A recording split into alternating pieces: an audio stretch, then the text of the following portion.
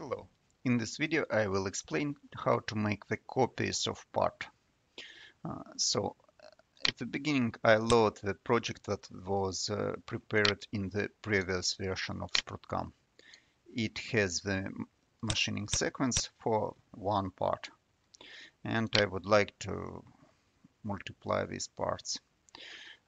First of all, I need to add the part, and because I already have the parts, all the existing operation will be included into this part. So right now we have a part that has this section of this operation. And after that I can, for example, move the part to the place I would like. Okay. The next, I can create the copy of part. So almost nothing changed. We can see the new origin, G55, and we need to move the part. So we have it. And again, I can add another copy, and also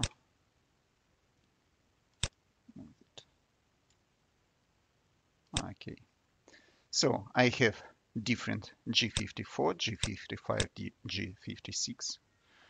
So to make the calculation faster, I would like to make the toolpath shorter. And corners clean up. Okay, that's all. And I can recalculate the toolpath.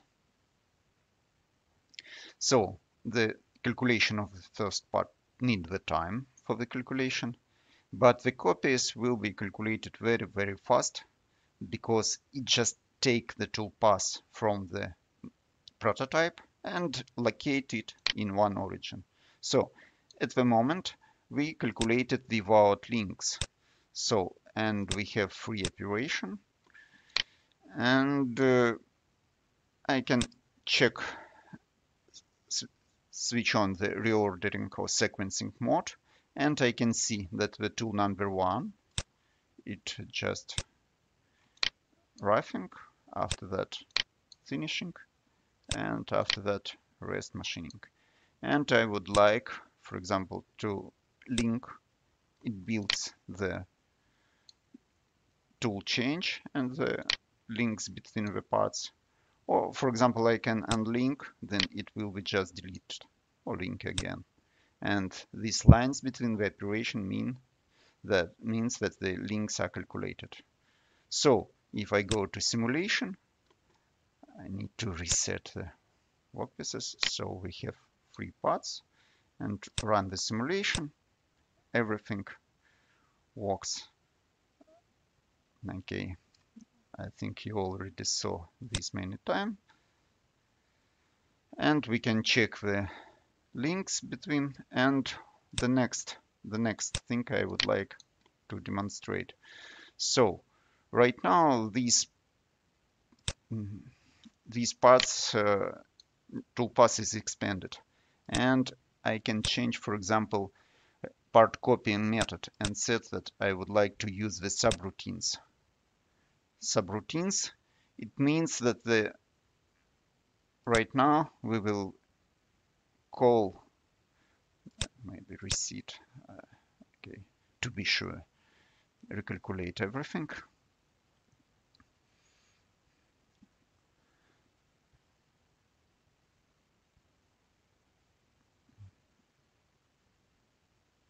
Okay, forget. And click the post process. Select, for example, Fano post processor, run.